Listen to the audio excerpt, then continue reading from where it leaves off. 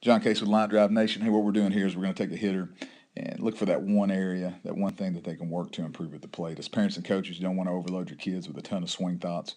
Identify that one area and then really work to improve it, whether it be through a drill, or a simple swing thought. So let's take a look at this hitter on the left. She does a great job of staying short to the ball. You can see that barrel coming by her shoulder. Hips are driving. All right, so we're going to stop at this position. We're going to compare over here to Korea on the right. All right, she's got some flex in these arms here. It's great. She's got the hands ahead of the barrel, and you can tell she's driven, that backside, her back knee's driving forward. Very similar to what we see from Korea over here. Same flex. All right, his hands are leading the barrel through, and you can tell he's driven, that back knee towards the front knee. So very, very similar, and this is where the similarities end. Watch how, once we get to the ball, and let's watch Korea here. We're going to keep this right palm up, but watch how much extension he gets through the ball. His right palm's up, stays up until he gets full extension, and then he rolls.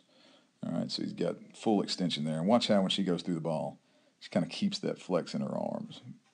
Very different. He's getting his barrel through the ball more, staying in the zone longer with his barrel and able to drive the ball more. So, her focus should be how can she work to extension, what drills can she do. Through our online swing analysis program, we provide, a lot of drills to try to work to get better extension. So that would be the area for her to focus. So coaches, parents, don't overload your kids. Find that one thing and then work to improve it.